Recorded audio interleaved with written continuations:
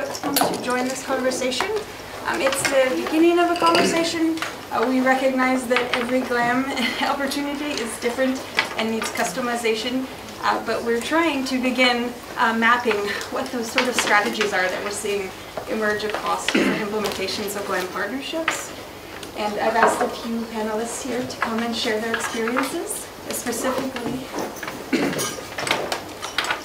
looking to 3 questions, sharing their learning and their best practices, and looking to learn about common themes and outliers, plan ways that we can share successful practices, and to discuss how to proceed along this learning agenda in general and how the WMF might best help the GLAM-WIKI community to do so.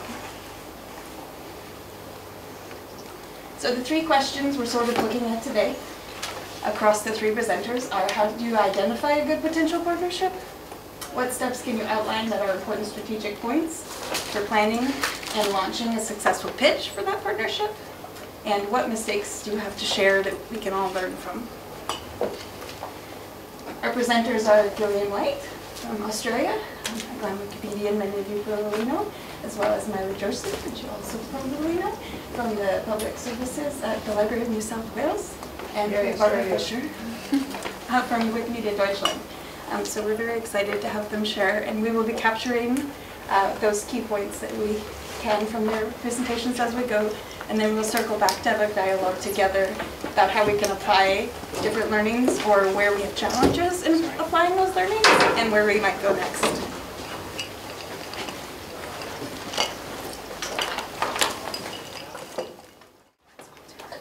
Jaime wanted to know when this session was suggested, what lessons we could learn from attempts to establish a pitch, a partnership with a GLAM, and I had a couple of 2 experiences in which I've been heavily involved, and one of them was a very successful one, I think, as is evidenced by the fact that my erstwhile boss was Mylee, who's sitting over there in the next speaker, and so the fact that here it shows a GLAM professional who's now here at the GLAM-WIKI, I think is evidence in itself of its success, and I'm really pleased with that.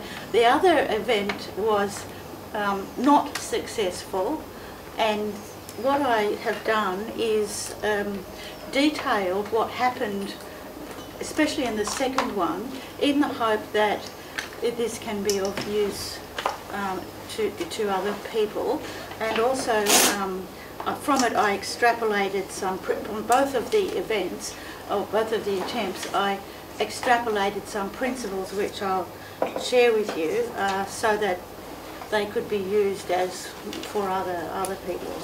It's just a quick, this is available, I've made this available on Commons, and there's this presentation too. These are the 2 relationships that I'm speaking about briefly. The first one is the State Library of New South Wales, where Mylee works, and the second one is another museum in Sydney. It's an art museum, it's not a library. So my idea is that they have these 2 characteristics, and the first one seemed very much like an exploration. That picture on the left is a picture of a man called Matthew Flinders, who's an extremely skilled navigator, and in fact did so well at documenting and identifying the coast of Australia that his maps lasted for a very long time as a reference, and his sculpture is outside the library, so that's who he is. And the other one is just that there's a big boat that lands at Sydney, there's the Harbour Bridge, and this regularly happens, and the reason I've chosen those is that they illustrate the feeling I had from the 2 efforts. So it was like this. With the library, it felt like it was an exploration. When I was working with them, it felt like we were kind of mapping out the coastline, and we were identifying potential ways of working together, and we were getting to know each other, and we were sending out little search parties to find things, and then we identified ways of establishing settlements, or what you might call projects, like what could we do that would be productive and useful. With the museum, it was quite different. The museum was like that party boat. It came into shore, it had a lot of anticipation and excitement, there was a lot of advertising, there was a terrific venue, and everyone had high hopes, and we didn't know who would come, so they were unknown, and then they sailed away, and that was it. So that was it. So and it was quite frantic and quite frustrating. So these are the two organisations, two attempts at establishing a partnership with quite big, well-known, large collecting places in Sydney, in fact. This is what happened. At the State Library, we did a series of training and editathons. We talked a lot about what goals we had. We sort of got to know each other. It's a bit like, this is about relationships. It really was like relationships, which is what Jaime had written. She said, what sort of relationship do you build? So the first one is a careful sort of dating program, and the second one was like a blind date. It was just a non-successful blind date. So we shared some goals, we did some training, we did a lot of things, and then I pitched to Mylee a formal relationship in the form of a Wikipedian in residence. That was me. We worked that through. We established it. Mylee did, and she'll probably speak on that, she did a lot of work behind the scenes on how that could fit into her organisation, and then we worked it out, and it was quite clear and well scoped, and we proceeded. At the museum, what happened was there was a surprise proposal. That is, the chapter and all the people in Sydney where it was going to be held did not know that there was an editathon advertised and proposed. And so it came upon us as a bolt out of the blue, and we had to scramble to support it. So we had one hectic editathon, then we had a lot of further events promised, we offered a lot of assistance, not much of which was taken up. There was a lot of misunderstanding. So you see there's two kinds of relationship building here happening. One of the things you can see is that one took a longer time, the other's quite short. What resulted was that there were a lot of productive events at the library. There were relationships formed between, say, our chapter, and the library. There were individual relationships formed between librarians at the library itself, like librarians who became working Wikipedians together.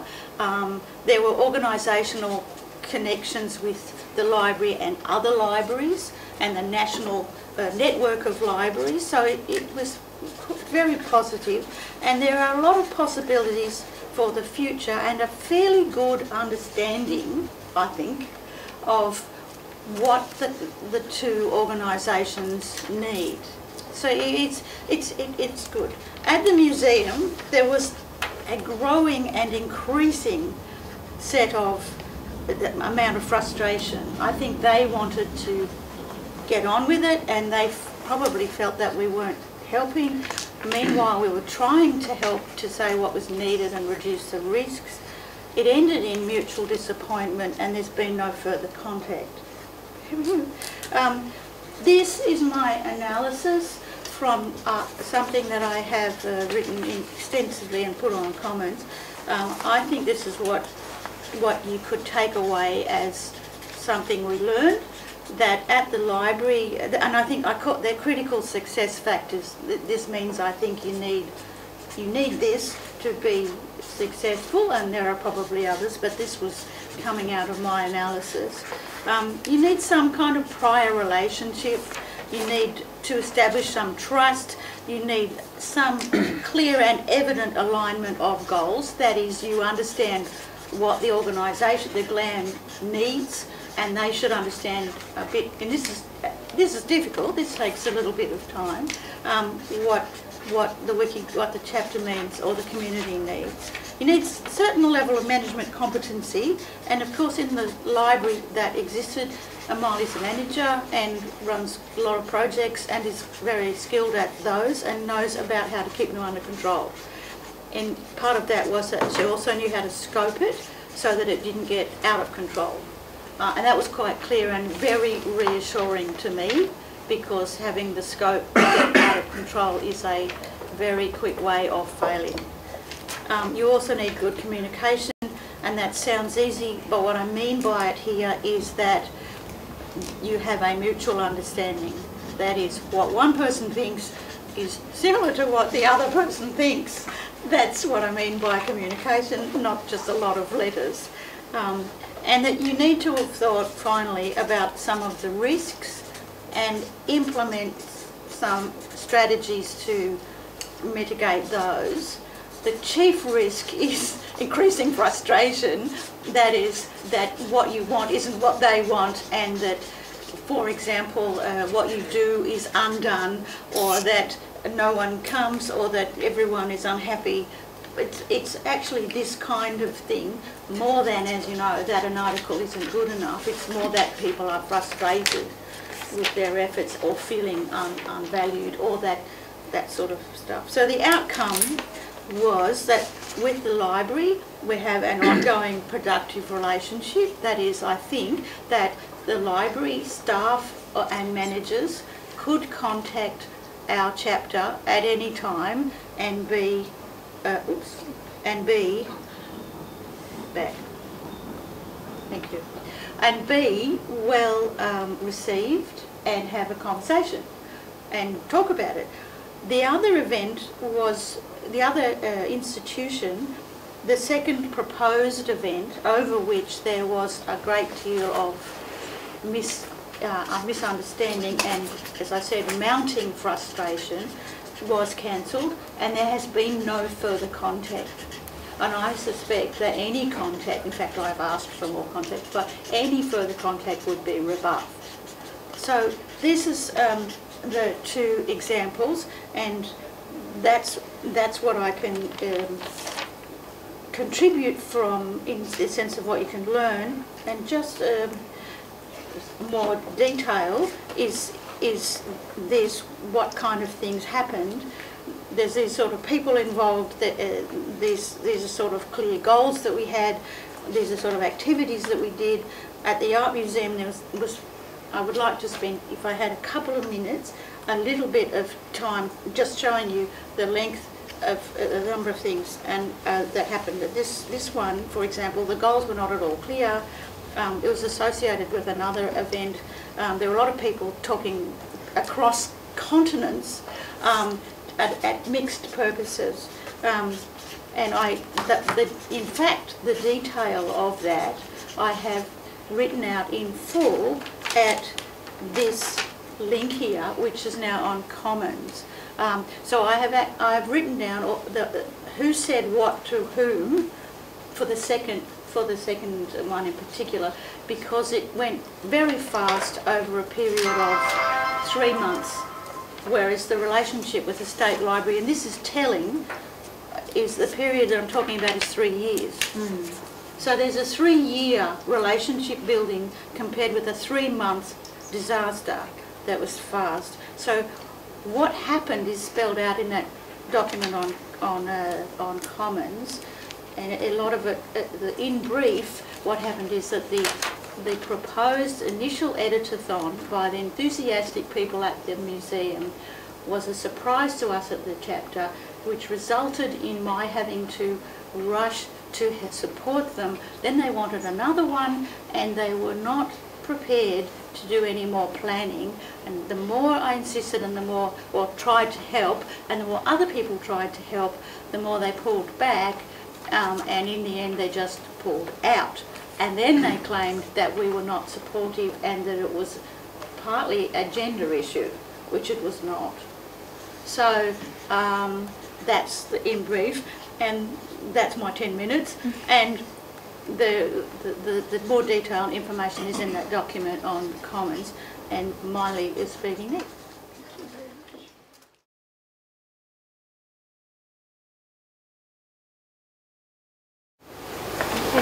So at the State Library we were really interested in how we could deliver library services not through our reading rooms, not through our website and our catalogues, but the other online spaces that our community were using. So that's where Wikipedia fits in to the way we were thinking about it. Was, you know, we know what we're trying to do by sharing information. So I've got at the top there a statement about how what we were interested in doing with Wikipedia was directly in line with our actual mission, which is we're a heritage collection as well as a contemporary research library. We're the oldest library in Australia, so we have collections that go right back to settlement and pre-settlement around exploration and discovery, as well as the Aboriginal culture.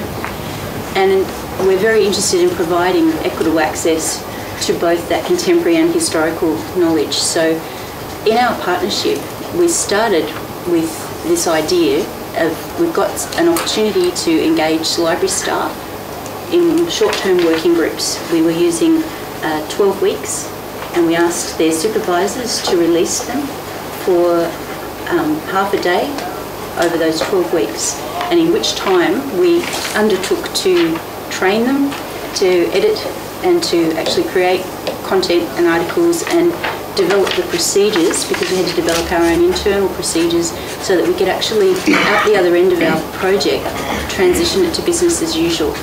And along the way we realised that there were great advantages in having a lot of expertise from the community itself coming in and helping us, because we had to pitch the original idea and then reach out to Wikimedia Australia and ask for help with training, because neither myself as the project leader or the project officer had a lot of experience editing. So we were lucky enough to actually have 3 trainers. We've got 2 in the room, and also 99 of 9. And I think in actual fact that triangulation was tremendously useful, because all of our trainers taught us different things, and I think sometimes you may not realise how much about Wikipedia and Wiki World GLAM people don't know. So there are so many questions that you have, there are so many things that people with different areas of expertise could be useful. And I think that's actually one of the secrets to the longevity of the relationship, is actually having different contact people that you've been able to go to and ask. Like when we had a problem with the Commons, or when we've had issues with administrators deciding that a group of people in a room who are all newbie editors creating articles is a problem and trying to shut it down, that sort of thing. To have people who are actually able to interact online on our behalf. I know that we're going to need someone who can help us with Wikidata. I know when I go back to work and say this is important to the State Librarian, we need to get on board with this, he's going to ask me questions that technically I won't be able to answer, and I'm going to need to find someone in the community who can be my go-to person, I can ask a basic question, they can give me the detailed information, then I can translate it back into librarian for the people at work. So the 2 of us who did a lot of the project operations, and we acted really as a catalyst within our organisation. The idea was not to set ourselves up as the experts, but to actually create the opportunity for people throughout our organisation to participate in a working group, build their skills, and then apply them to their work. And that happened. A lot of the 31 staff who were trained actually have it now as part of business as usual in their roles and the things that they do. And I've included a link to our project page, which has got links to some of the group articles that they worked on, some of the newspaper articles that they worked on. Newspaper articles for library people are actually tremendously useful as a training tool. So you can actually, they're so structured, they're so common, that you can actually get people to work on a whole lot of them, which gives them practice, which as a brand new editor you definitely need. So I do have that link there. And So how do you identify a good potential partnership? Look at the organisational capacity. Look at the people that you want to go and work with at the museum, the gallery, the library, the archive.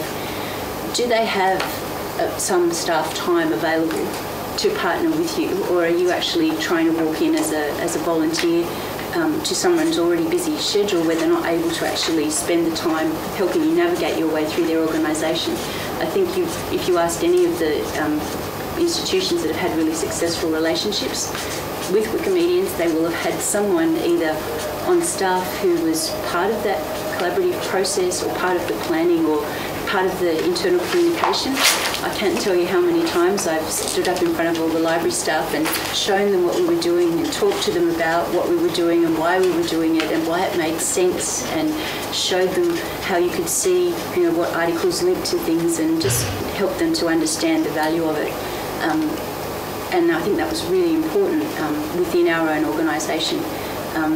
You also need to have some awareness of the policies. Some of the obvious ones are things like copyright. Do they have a policy about public domain and sharing images and that sort of thing already? Or are they an organisation that's actually still needing some help to understand the value proposition that you're offering of contributing things? And is there a contact person that you'll be able to work with directly, who can be your liaison person? Communication is tremendously important, Gillian's already mentioned, but from my perspective, I think one of the really big challenges is that we're living in two different time zones. GLAM time is slow. GLAM decision-making time takes a long time. It took us 8 weeks from the point of saying, yes, we agree it's a great idea, and we've got the opportunity to have a Wikipedian in residence to actually get permission to make it happen. And that was because we were already having the conversations around the organisation. If you walk in cold, it's going to take longer, I would imagine, in many institutions. I think it's also really important to be able to articulate the win-win, and I'll talk a little bit more about what I mean by that. It's also a good idea to figure out what networks your GLAM, your target GLAM, already is part of, because we're a tremendously copycat industry, and if you can point to other institutions that we look up to that we would like to benchmark ourselves against and say, well, they're doing it and they're doing it well and this is their outcomes, you're going to get a lot more attention. People are going to go, oh, okay, right, that would make sense. And also there's this idea that, you know, if they did it at the State Library Victoria and the place didn't burn down, well, you know, we could probably try it.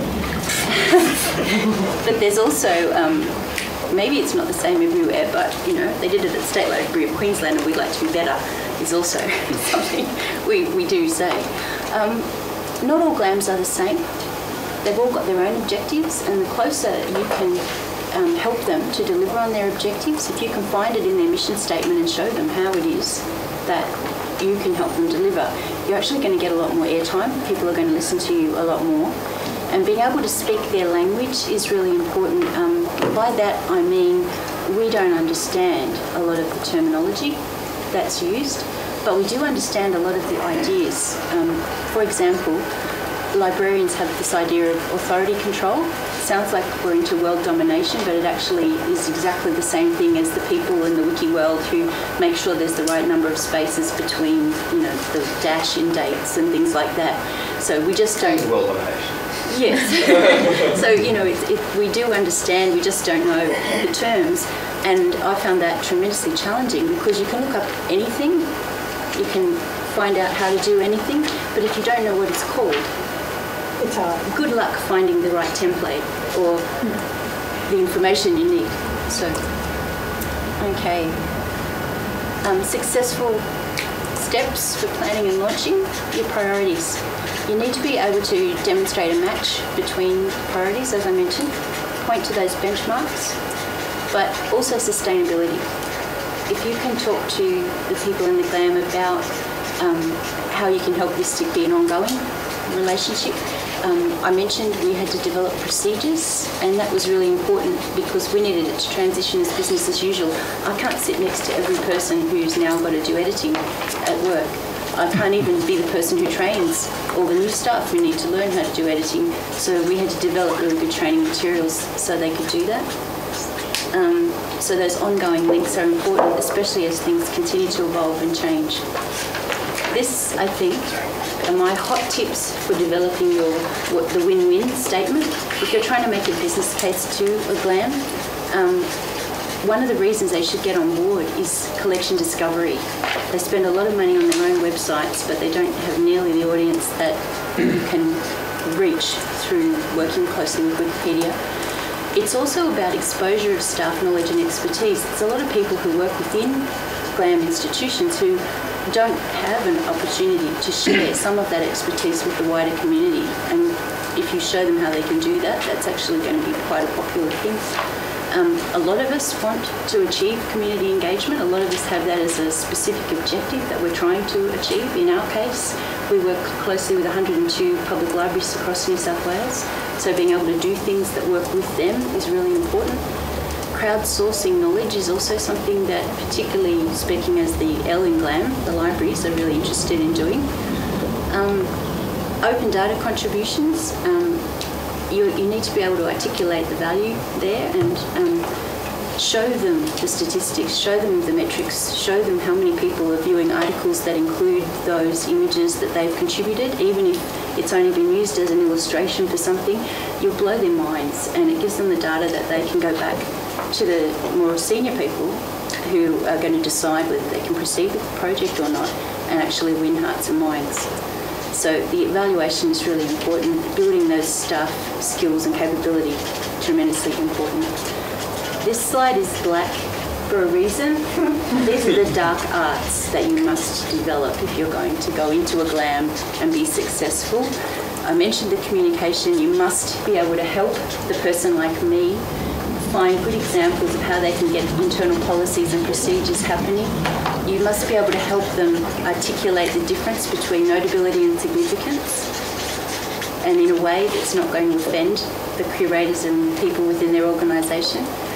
You need to be able to show them how to develop a project page, how to communicate what you're doing within the wiki world, but also it draws together for your own organisation what you're doing and you're able to actually share it. Show them the talk pages and user pages. They probably don't even know they exist. Teach them how to communicate with their local chapter if that relationship doesn't already exist. Attribution and identity is a really, really difficult one. If you're a paid editor, if you're an employee of a GLAM, you need to be able to put on your user page really clearly how you're actually authorised to be doing this, but that you're also well aware of the limitations of what you can and can't do. In our case, we borrowed the guidelines from the US archives, their draft staff editing guidelines, and actually were able to get those up through our executive team at the library as our own actual official policy. So then when bad things happen and people hack our article, I can go back and say, well, I can't fix everything. I can only just change some things. And deletion. This is absolutely terrifying, because if you've got permission to release content, to spend staff time on contributing content, and as happened to us, you come in one morning, someone's run a script overnight in another part of the world that has flagged every image you've contributed for deletion, having a heart attack is your first problem. Reaching out to those, I said how important it is to have some Wikimedians so you can go, what do we do? It would have shut our whole project down overnight, end of story. Yeah. Can I ask, how do you, because I can see that you foresee this in advance, and I was wondering how do you prepare to avoid deletion? or yeah, it's a good question. We did 3 things. Okay. So we used the OTRS process thoroughly. Mm-hmm. We had it on our project page. We had links on a page to all of the images that had been contributed as authorised images. We had a category created that said that there were images contributed from, let's State Library, as distinct from our collections, but ones that we had ourselves put up, and you'll find that on our project page. We have the project page and we have 3 categories from the library. Yeah. Images that are in the library, images that the library staff have made, and images about the library, like pictures of the library itself as a building. Yeah, so. And one of the trainers was a Commons bureaucrat. Okay. Yes. And very calm in a crisis, I have to say. The other thing we did was we watch listed everything that our staff were working on, so that if there were changes, we were aware of them and we could respond appropriately and quickly. But as I say, that was a huge risk, so it's something that you would need to manage on behalf of your GLAM. You need to work closely with them so that doesn't happen, because if it does, it's going to send you back severely. And also newbie GLAM editors in the wiki ecosystem, they get bitten a lot. And I know that happens to all newbie editors. I know that is something that people would, it doesn't? Okay, well it does to us. Maybe it's the whole Australian thing. You can't probably see this, but there's a link here. One of our most experienced people was in a room training a group of people. They had set up talk pages on all the user pages with information to say, I'm a new GLAM editor, I'm learning, I'm in a training session, etc. Sorry, I'll stop. But you'll be able to read it for yourself to see that there was a whole debate from the administrators about how worrisome that activity actually was, that nearly involved all the articles that they were busily learning to create being deleted. It's not really what you want to achieve, would be my suggestion. There's also 3 articles that we have published about the work we did. Thank you. We don't have slides, we just have a video that Barbara will want to cue. But taking an account of the time, I might just start to give you a short perspective on what fields we are working within the GLAM field. I've been working as a GLAM curator now for almost exactly 3 years now. I think I started the 12th of April. And we have a strategy that we can call outreach, exhibit and encounter, which pretty much fills in with what you said. We try to outreach to many GLAMs at the time, both by being partner in the biggest GLAM conference in Germany, which is called Zugang gestalten, or Shaping Access. And already in the beginning, we created this brochure following the Swedish example, and this really helps us to both explain like what is it all about, this GLAM thing. You have to take into account that GLAM in Germany has a bad taste. Because glamorous is not something a GLAM institution wants to be. They're a serious institution, and GLAM has a flitter, so they don't really like it. But glamorous, they're German. So we try to be very serious in all our applications. And then we have this part that you said about exhibit. We have to exhibit what we are doing, and we do this both through that big project Coding Da Vinci, which is the hackathon on culture, where we actually get products, what could be achieved by open content. So this is going to take place in a week now in Berlin. And the very important thing is the name dropping. When you are talking to GLAM institutions, oh, you know, the other day I was talking to your colleague at the other GLAM institution and they are very interested. So, I mean, this is this benchmarking we heard about. So it's not so much to show them so many cases. It is more in the conversation, actually the name dropping. And then very important is the real encounter. At least for German GLAM institutions, it is not very familiar to work with volunteers. This is something they're not familiar with. We do have supporters, supporter organizations. They are normally called volunteers, but all they do is giving money.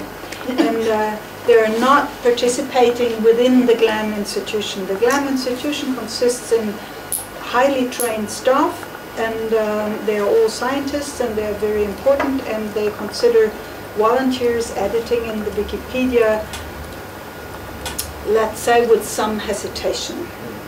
So what we need is to create a platform where they could actually meet and get to know each other on a base that makes it easy for them to estimate each other afterwards. And for that we have formed this format GLAM on Tour with the movie, and maybe you could show the movie without June.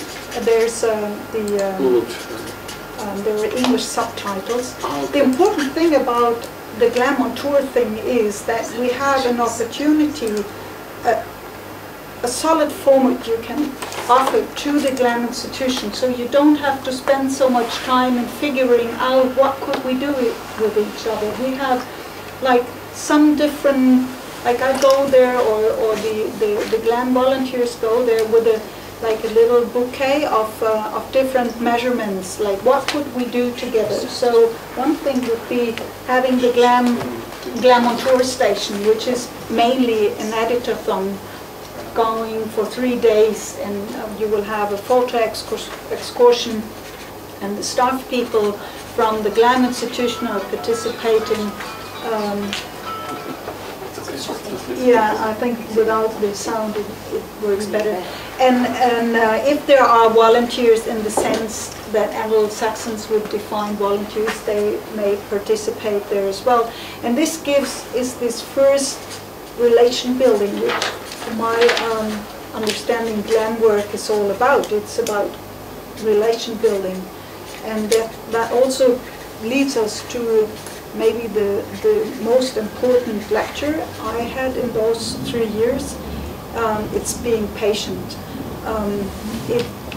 You don't achieve fast, quick wins. Sometimes you do, but most of the times you just need to be patient and keep on reaching out for them, for the GLAMs, both for the GLAMs and the GLAMsters, so to speak, like the GLAM volunteers within the Wikimedia movement. Both of them are kind of divas, I would say, which you need to address everyone in its specific way and being patient with them.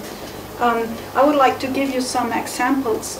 The Wikipedian in Residence program is a very popular program internationally. And when I started in 2012, the first thing I had to do in the first 10 days was, oh, we're going to have a Wikipedian in Residence. It's going to be the first time, and you're going to somehow make the draft of what it's all about. Okay, as I didn't know anything about Wikipedia until that day, when I started at Wikimedia Deutschland, I was an art manager before. It was quite a challenge, but the outcome was terrific. We had like lots of media coverage, and it was very nice. It was with the German Archaeological Institute. And that it was a very nice name dropping that turned out of that institution, because the German Archaeological Institute is, I don't know the English word for it, it's like a grande dame of the culture institutions in Germany. So like if you want to really impress somebody, you say that you have a collaboration with the German Archaeological Institute, and then the people go like, oh. But going down to what the foundation, for instance, is counting as metrics, like how many articles were done, how many photos were uploaded, how many staff did you train, then I would say the outcome wasn't so impressive. But it has been a very good door opener for us.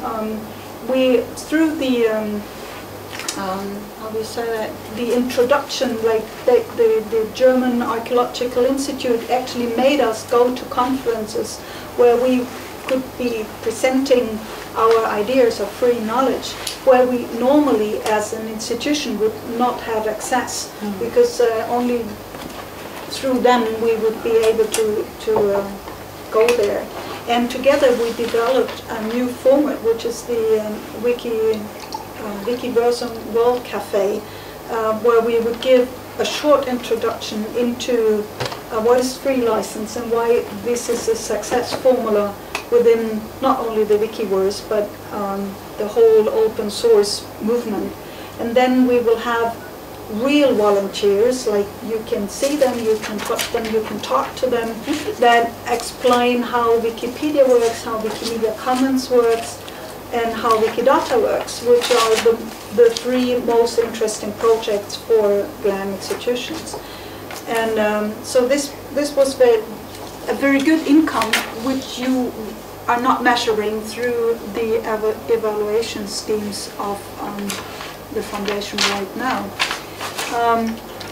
And we had another Wikipedian in residence at the History Museum of Berlin, also in the first year when I started. And there I was, like, in the first year I was really disappointed. Nothing turned out of that. I mean, though this institution was simply not ready. I was as frustrated as you said about that museum.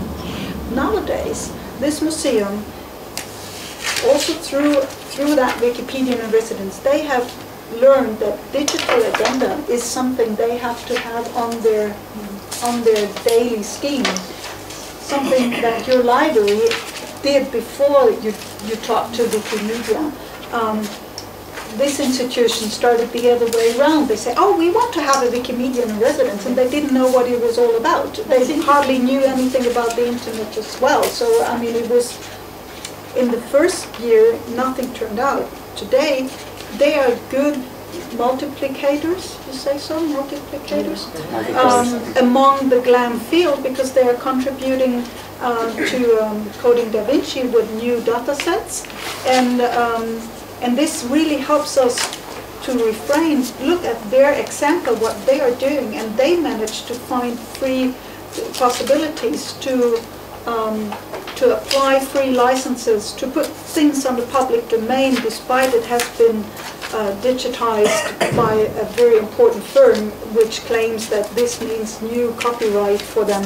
No, this you can choose this example in order to talk to them. So in the long run, like 2 years later, they turn out to be good friends. And the last example of Wikipedian in residence was highly discussed within the volunteer community. That was with the Broadcasting Corporation. It also didn't turn out in many new content on the free license, but at least in some. And this spurred the discussion within other broadcasting systems that said, oh, if they are doing it, we should maybe do it as well. And then nowadays we have some of the local or regional broadcasting systems that are visiting the open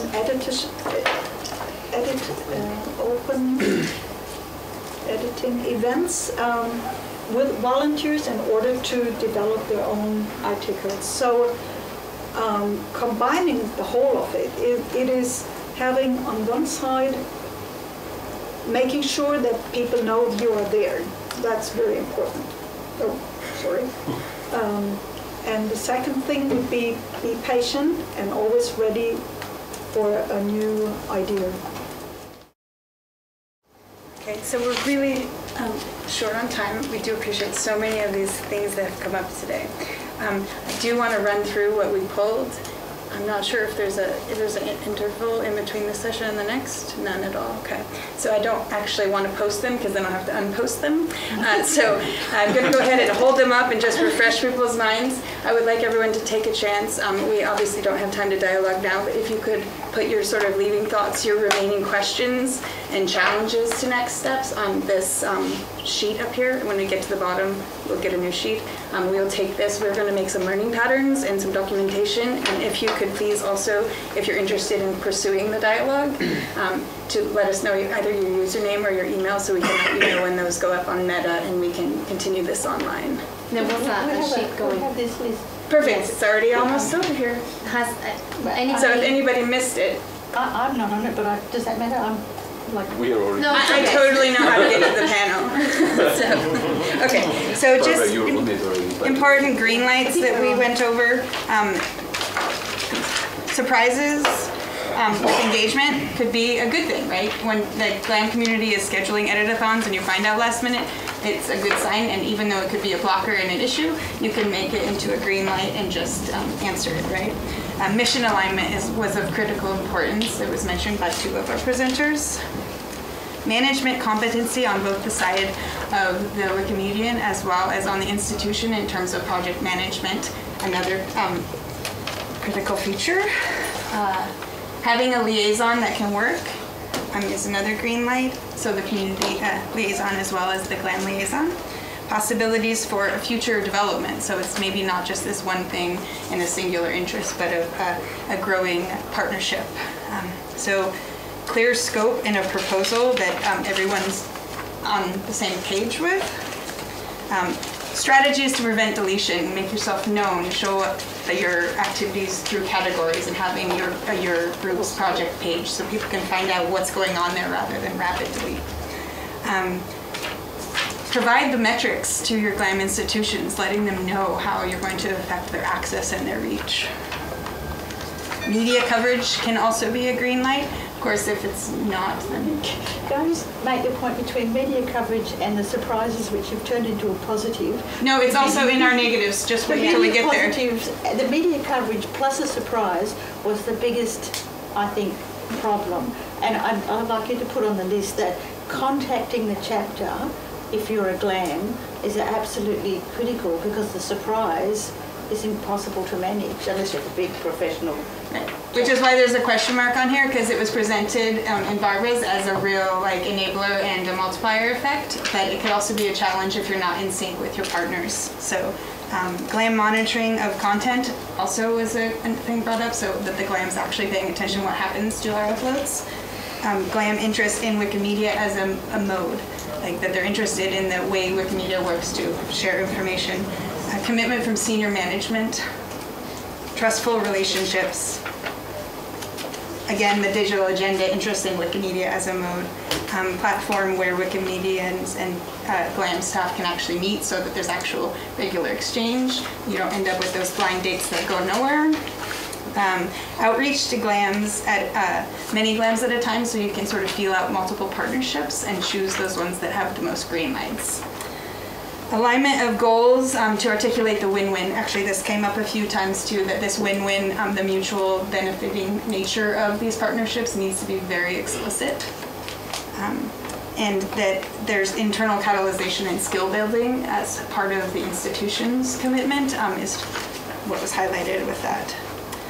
And of course, preparing for long-term engagement is probably a goal that should be strived for if you want to have the most promising partnerships. So the red flags were unclear goals, paid editing and conflict of interest, big promotion is not equal to specific activities. What does that mean? That means that they promote something that's not planned. Okay, so that's the negative side of the video. It means promotion without any planning just is nothing. Yeah. And that's what surprise proposals can also be a bad thing and a red flag. So pay attention to when it's a good thing and you can mitigate that threat, or if it's just a threat and you can't mitigate that. And of course, once you do mitigate a threat, making sure to communicate. We heard that that didn't happen again, right? So those big expectations were also a potential problem, and activities with lack of planning. So I think we are out of time. Yes, and so I'm just going to ask as everyone leaves the room, make sure that you do just jot down on the white piece of paper what remaining questions, challenges, or blockers. Indicate that clearly with the way you notate your question, and we will continue online. Thank you. Thank you.